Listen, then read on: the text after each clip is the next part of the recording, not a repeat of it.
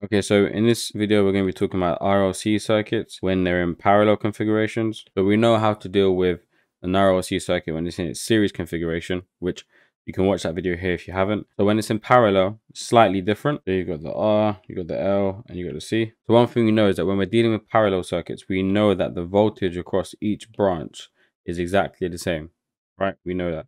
What we also know is that the current leaving the voltage source is being divided into each of these branches. So what that means is the way that we have to analyze the circuit is slightly different. So for us to calculate the total current coming out of the circuit, we need to find the individual current in each branch first. We do that just using I, the current, is equal to the voltage applied across it, which we know is common across all the branches, dividing by the impedance of or reactance of each individual element. So the resistor one's the easiest. The impedance is just its value. To find the current for the inductor, it's going to be the voltage applied by JXL.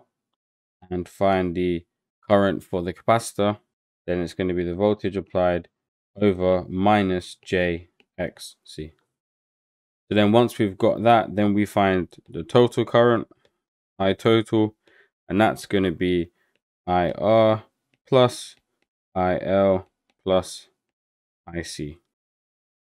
So it's still just as simple as the series circuit. It's just going to involve a little bit of maths. For example, we're going to have to get the currents in their polar form, convert them to rectangular form to add them together, and then convert it back to its polar form. So you're going to need to make sure that you're solid in your complex numbers. But other than that, it's fairly straightforward.